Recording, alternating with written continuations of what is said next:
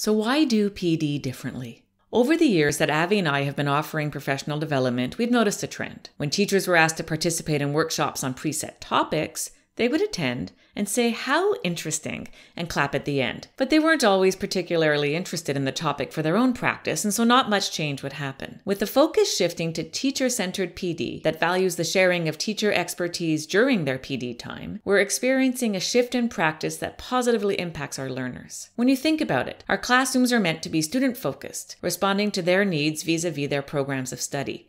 It makes sense for teacher PD to do the same.